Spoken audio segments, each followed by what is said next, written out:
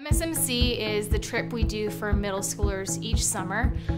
This year we are doing something a little different, and we are doing MSMC at VBS, which means we are going to have our trip at the same time the church is having VBS. So our students will sign up to help for VBS like normal. They will do everything they have done in the past for VBS, but as an added bonus, we will be having an extra trip with Student Life, meaning they will stay at the church from Monday through Friday.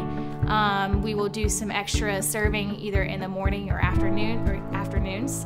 And we are also going to do some fun events, which we're in the process of planning, like we've done in the past with Volunteers Only. But it's going to be specifically only for middle schoolers, and we're hoping that this is going to be a chance to allow more students to get involved with the trip, whereas in the past we've had smaller groups because that's all we could take. But we're hoping this will get more students involved with the church and be able to serve somewhere that is local, that they can see every day, and experience a mission trip right at home. Camp Lighthouse is a summer camp for homeless kids and like homeless transitional centers where they can go to a summer camp like Glisten or something that they normally wouldn't get to go to, and they can learn about Jesus and have a bunch of fun summer memories.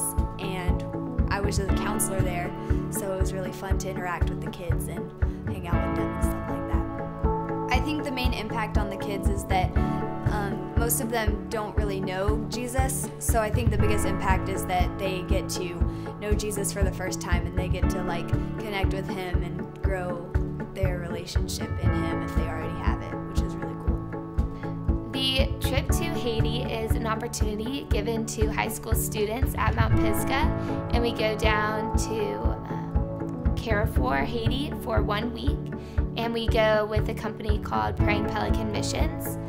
And we have a couple of trip leaders from America, as well as some Haitian translators who stay with us throughout the entire week. The environment is really cool. We stay in a compound, is what I like to call it, because it has a fence around it. But there's a church and the houses that we stay at, the orphanage, and a school. It is completely safe. I feel more comfortable walking around in Haiti at night than I do walking in my neighborhood. I just hope that through us going down there, we can really mend people's broken hearts and people's distrust of the church and sort of bring everybody together.